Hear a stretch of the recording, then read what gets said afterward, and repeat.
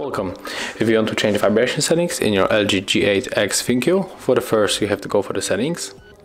Right now go for the sound, and here you can find the vibration options. So here we got the ring with vibration. We can activate it with the switcher.